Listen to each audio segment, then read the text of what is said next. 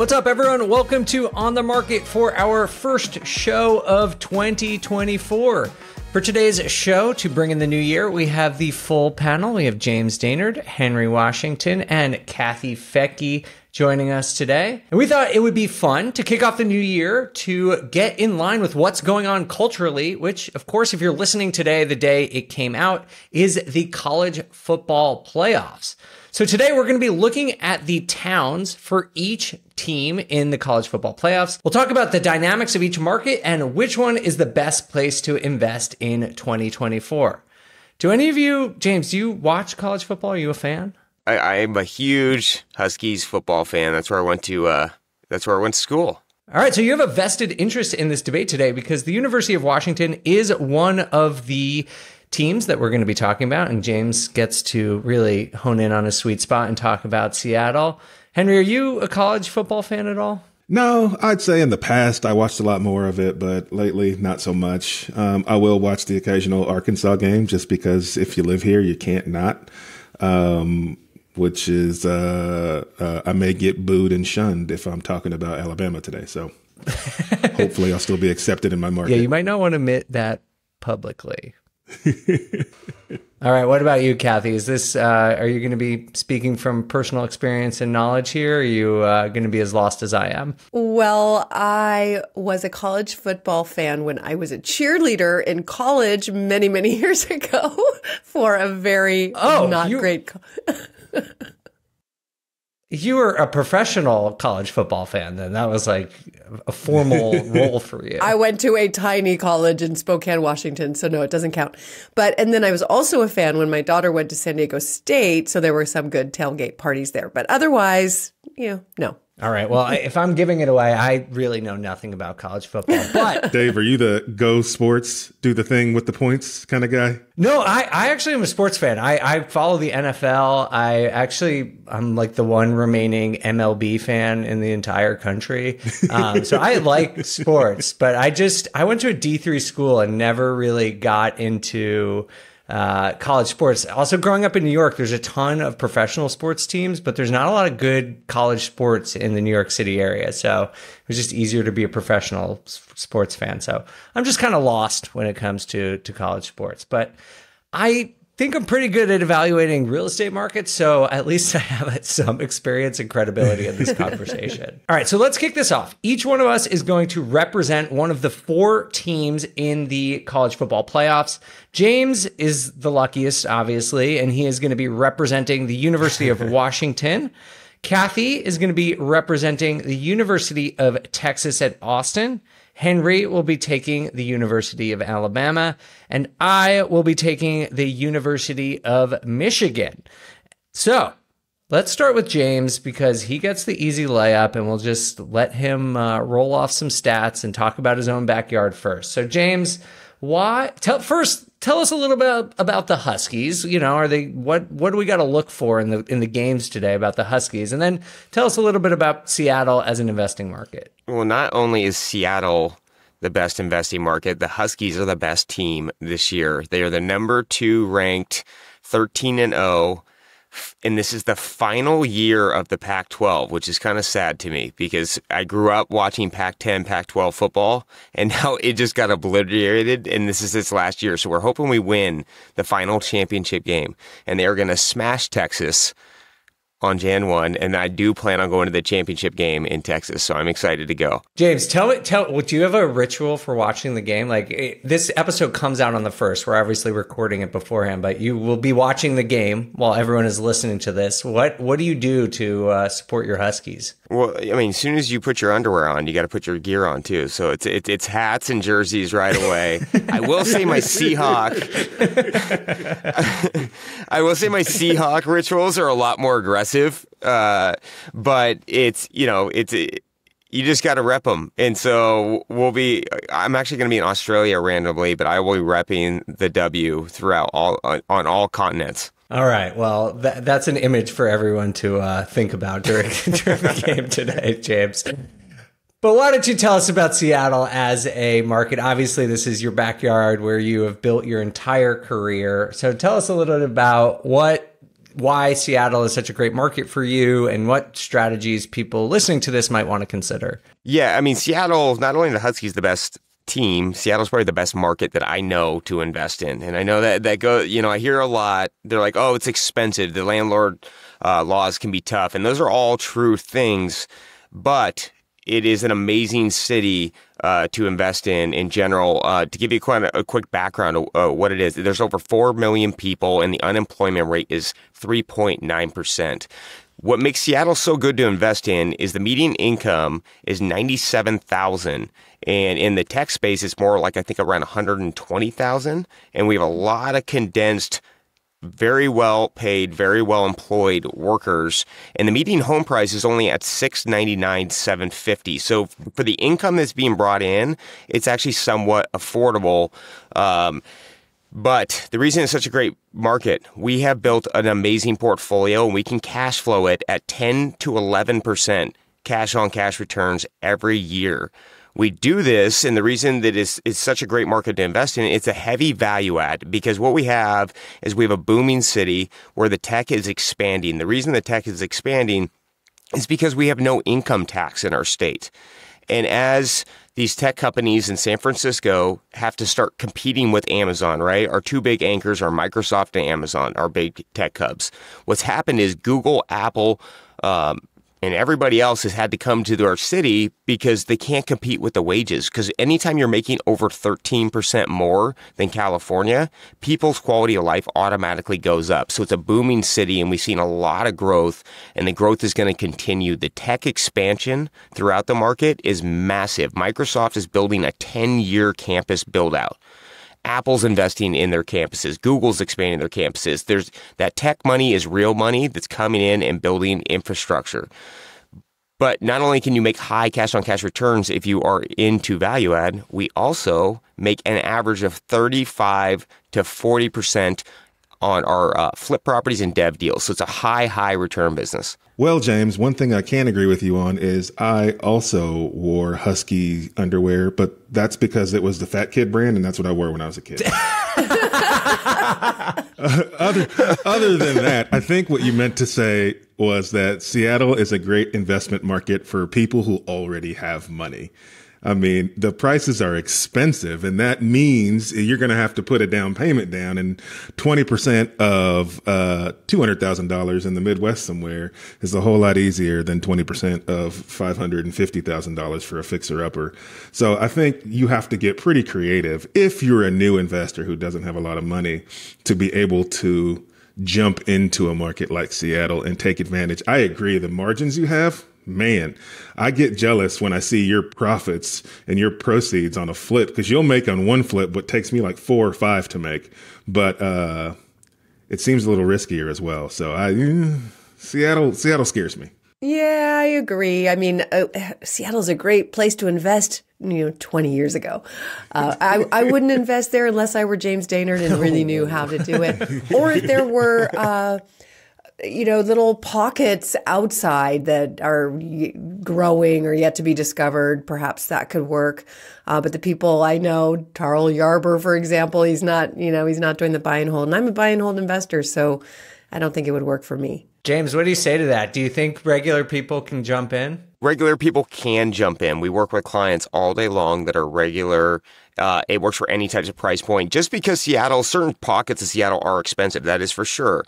But there's also very affordable pockets too. You can flip a house and buy it for $350,000, sell it for $499,000. You can buy rental properties in the $350,000, and they just need a little bit more work. The beautiful thing is about being an expensive market, though, or more expensive market, with the big equity positions, it allows you to leverage more. So you don't need even though the pricing's bigger, you can get deeper discounts with bigger equity positions, and so you can stack your leverage if you want. And as an investor, it's about figuring out that market. Like the first deal I ever did, I had to take 100% financing on and pay for it, but it gave me so much equity. It gave me the gunpowder. I could start rolling it from there. So that first deal can give you that cash to grow very quickly. You heard it here, folks. James Daynard's going to give you the cash for your first deal in Seattle, Washington to get you started. And remember what I said, I paid a lot of money for that money. So you just be wary of the rates. All right, James, you've done a decent job defending yourself, but I think all of James's problems, James's opinions are a little biased, given that he's only ever invested in Seattle. So let's go to a different part of the country, one that has been really in the center of a lot of news over the last couple of years. Kathy, you've got the University of Texas at Austin, Texas. Tell us a little bit about the team. I'd love to hear your recounting of what the team is like. And then tell us about the market. Well, listen, if I were 17 years old, I would definitely consider going here. The team is the Longhorns, of course, record 12-1, win probability of college football playoffs at 25%. James is shaking his head. James says no chance. Austin is cool. Austin is weird. That's what they say. It's a great place to invest for the long term. It's been the darling of real estate investors for years. And right now it's a buyer's market. Realtor.com just came out and forecast that for 2024, actually their forecasting will continue to decline. They said 12%. So is it a good time to buy right now? Well, if you can get a great discount better than 12%, probably. But I think Austin will be a great place to get to know and understand because prices appear to be coming down. They have in the city and in the Red Rock area come down about 10%. As I understand it, some markets probably even more. So this is a city that is growing. It's the new Seattle. Sorry, James, but you've got Google, Tesla, Amazon, Apple. You've got SpaceX, Meta, expanding, billions and billions of dollars coming in there. Just Elon Musk alone with Tesla is bringing in 10,000 jobs. And if you heard him on a recent podcast, he says that brings in, 6x that or whatever, because then there's all the services needed. So Austin's not slowing down in growth. It's just that prices went up so dramatically over the last few years that it's tapering off, coming down. And that to me says there could be a buying opportunity in 2024. It would be a good time to really get to know the neighborhoods. Now, if you're going to go and move there and hold, great. Especially if you can get a duplex or a fourplex, rent those other units out and hold it for the long term. I do believe that Austin, right now the median home price is $459,000. Compare that to Seattle, which was $699,000. I really believe Austin is the new Seattle. Again, sorry. But, I think there's room for growth, just not next year, not in 2024. But when prices are down, it's a buyer's market. You want to buy in a buyer's market. So many times people get this confused and want to buy in a seller's market when everybody's buying and the seller has the power. Right now, you have the power. So I would keep an eye on Austin. You're still not going to, cash flow as well as some of the other cities that are also growing in Texas. That's why we focus on Dallas, where the median home price is lower. We're looking at San Antonio. The market, that whole area between San Antonio and Austin is going to be like one metro area, like San Jose and San Francisco, where that just all grew in. I think that's going to happen there between San Antonio and Austin. So lots of opportunity if you buy right and can hold it. Maybe good for flipping if you know the market well, and not maybe this year, but in the years to come. Poor Kathy. We're giving her the number one biggest correction market in the entire country to try and defend right now. And you're doing a very admirable job of it. I will give you that.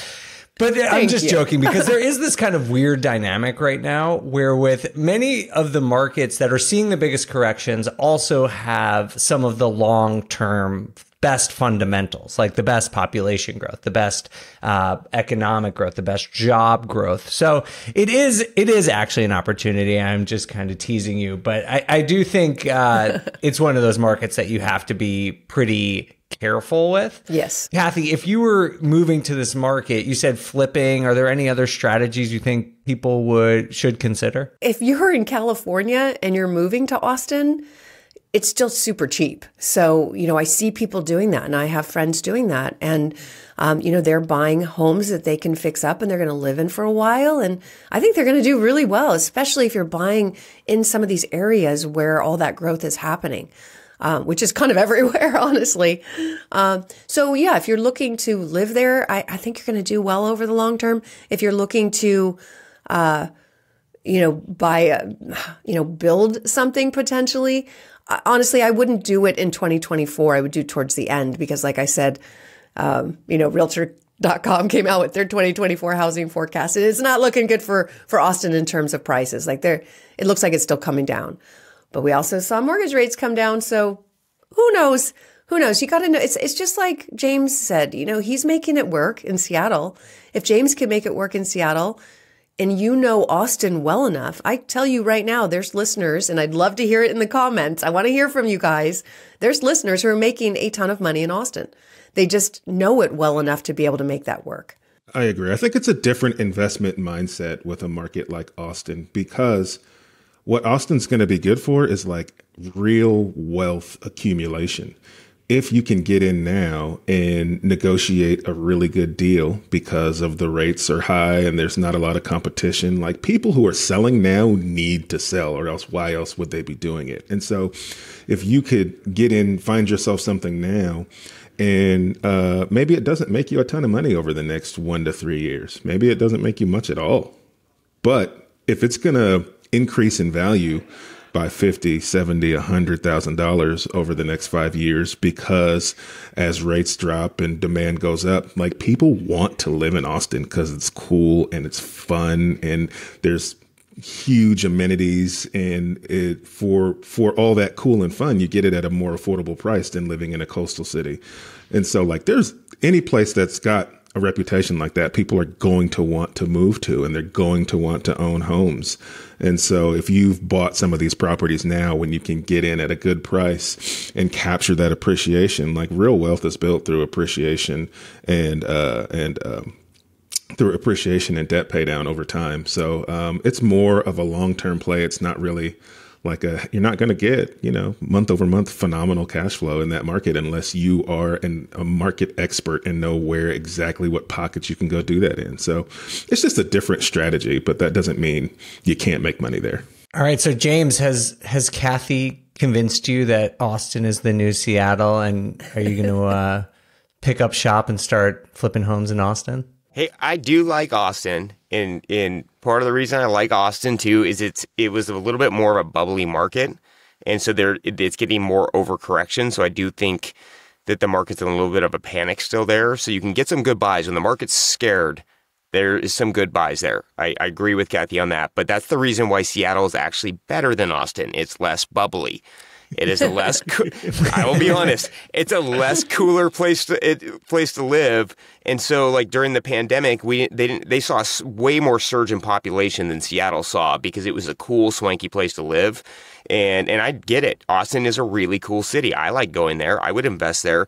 But Seattle's a lot more stable. We didn't get the surge because Seattle's just a little bit rainier. It doesn't have that same coolness of it. But the stability is why I like Seattle a lot better than Austin. And speaking of which, though, on the football, how did Texas be 12-1 and they are favored to win? Everyone's always hedging against Seattle. They gave us a 12.5% chance, and they have Texas has a 24% chance. We're going to see how this goes, but I guarantee you that the Huskies will win. And I also guarantee you that Seattle will make you more money. Are you going to guarantee it with your own money, James? If someone loses money, you'll reimburse them? Actually, I don't want to ever guarantee a return. So come find us and we'll help you out through the process. SEC has entered the chat. Yes. That is not a guarantee. We'll add a disclaimer at the end of the show. Stability is key. And Seattle has proven over the last 18 months it's a much more stable market. All right. Well, Kathy, thank you for bringing that information for us. So far, James has represented Seattle and his hometown favorite and his alma mater, the Huskies. Kathy represented the University of Texas and the Longhorns. Now, Henry, we're moving to your neck of the woods with the University of Alabama. Tell us about the Crimson Tide and Tuscaloosa. Alabama. Yeah, man, this is right in my wheelhouse. I live in essentially a market that's almost, that's pretty similar to Alabama, being, Fayetteville, Arkansas, mostly a college town. But what's cool about Alabama is there's a lot more market dynamics than just the college. When you look at the economy in Tuscaloosa, Alabama, not only do you have the University of Alabama there providing tons and tons of jobs, but you've also got the healthcare system in Alabama, and Mercedes has a manufacturing plant where they manufacture a lot of the SUVs for Mercedes in Alabama. So there's lots of jobs to go around. You've got a fairly affordable median home price of just over $200,000. But what's cool is you got a median rent of $1,600. So that's a pretty good rent to purchase ratio. And it's got some of the lowest, it's got lower vacancy rates than the national average. I'm sure a lot of that has to do with college or student housing. But when you couple the average salary, well, the average salary is just under $55,000 a year. So when you couple an average salary on top of good jobs, population growth that's growing year over year, with a pretty decent median rent price and a pretty low average home price, it's a great place where you can actually buy properties that not only are going to cash flow, but they're going to stay rented with lower vacancy rates. And with lower vacancy rates, that just means there's less competition. If something's on the market for rent, it's typically going to get rented. And so you're able to know that I'm going to have tenants consistently that are going to pay a good rent that's going to cover my mortgage plus my expenses. I'm going to have great people with great jobs in more than just one industry. And so, yes, it is not a sexy place excuse me. Yes, it is not a sexy place like Seattle or Austin.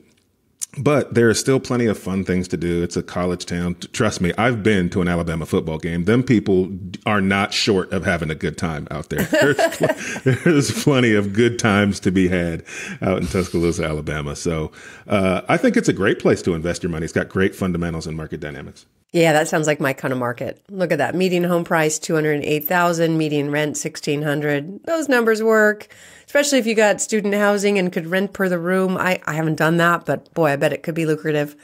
So I'm a thumbs up. I like this one because it's actually a college town. Like, obviously there's giant universities in Washington, in Seattle, and in Austin, but I've never been to Tuscaloosa, but we did another show where we were representing markets, and I did some research into Tuscaloosa, and it does really feel like sort of the engine of that city. Henry mentioned there's car manufacturing, there are other industries, but it does really seem centered around the town, and that there's like a lot of attractions around the university. They're building arts facilities there. And given the spirit of the show, talking about what the best college town is, I do like the idea of a place that is really sort of fueled by the university itself. Henry, tell us a little bit more about the game. How much fun did you have? Well, I mean, it was a good time had by all. We did some partying before the game, and then we went to the game. And I don't know if you know much about Alabama as a football team and Arkansas as a football team, but we don't really do well when we play them. So we weren't at the game the whole time because we were having more fun at the places we were at prior to the game. So we hung around, we cheered. The game was over by halftime, and we went back out and drowned our sorrows. That sounds about right. Well, I'm glad you at least enjoyed yourself. All right. Well, so now we've gone through Seattle, Austin, and Tuscaloosa, Alabama. So we've sort of had two more expensive markets, but great, strong fundamentals, a lot of economic growth.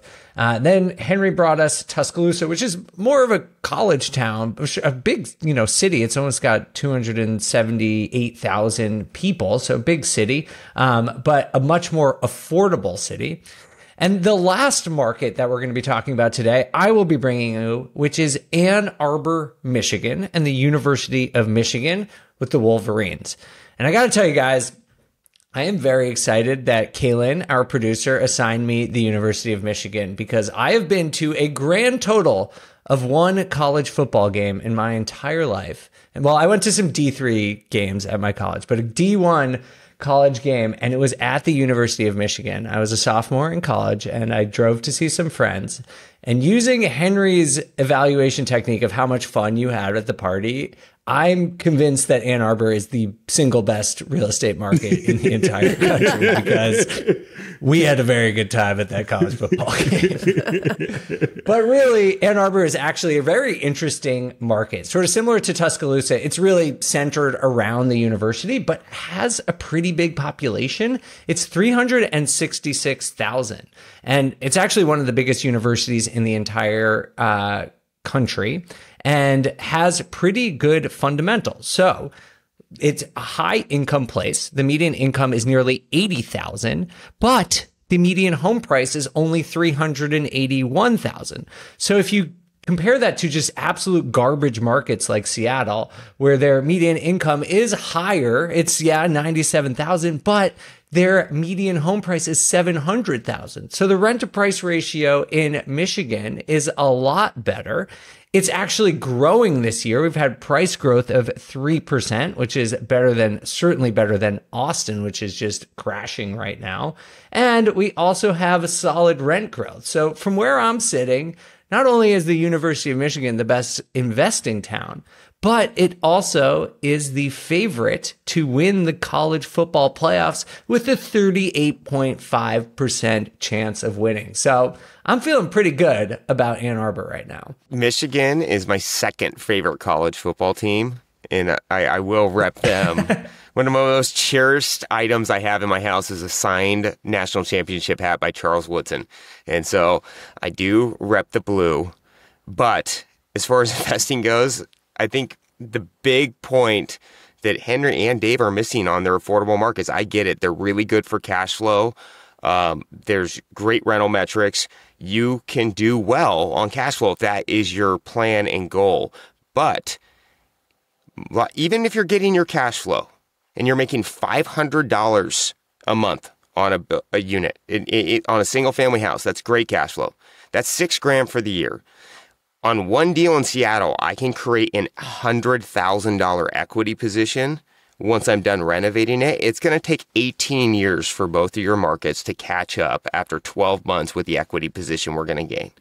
And that's why I like Seattle over Ann Arbor and over Alabama.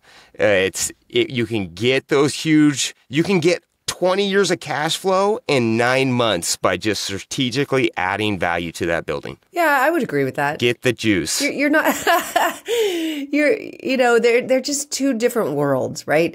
If you're trying to grow wealth, you're not going to do it in markets that don't grow in equity. But you will get cash flow. So it just depends on where you are. If you are wanting cash flow now, and some people do, some people have already made their equity. They want to invest it and just live off the cash flow. And if that's you, that could work. Or if you just don't have a lot of money, a $200,000 property is going to be a little easier to get into than, a higher priced one. So again, it just depends on where you are in life. But if you're trying to make equity, be in equity markets, not in cash flow markets. Dave, I'm not going to argue too much with you here about Michigan. I think Michigan as a state in general is a pretty slept on real estate market that has great fundamentals outside of even Ann Arbor. It's a place where you can really get some cash flow. And then in markets like Ann Arbor and some of the other more popular areas in Michigan, you can get cash flow and appreciation. And a lot of people just don't think about Michigan as a state to invest in because it just seems to be one of those states people forget that's a state. But it's also like it's the weather. I think people see it as this cold weather place and they don't want to live there. And so they don't think about it from an investment standpoint. But it's Michigan in general, I think is super slept on. Great market fundamentals. if I didn't have such a good real estate market, I would be looking at markets like Michigan and Ohio, these cold weather states that have great dynamics. Well, thank you, Henry, for supporting me. I really appreciate that. Now that we have the information for all 4 college markets, I want us all to vote. I know we are representing the city that we were assigned, but I'd like your honest opinion. We all know what James is going to say. He's going to say Seattle, but that's easy. Let's just give him the opportunity to say the obvious. James, go ahead. Go Huskies. Seattle. It's just, I know what I know, and I've lived what I've lived, and I can tell you, it makes huge impacts to be in this major metro city. All right, so we've got 1 vote for Seattle. Kathy, are you sticking with Austin, or where would you vote? I really am. You know, this is one place I might even be okay with negative cash flow. Not really, but this Austin is booming, and it's the real estate prices aren't right now, but they will. They will over time. So if I had to choose between the 4, it would be Austin. If I didn't, I'd be right outside of Austin and maybe some of the other Texas cities. All right. Wow. 2 homers so far. Henry, what do you got? I'm going to give 2 answers, and neither one of them is the market that I represented.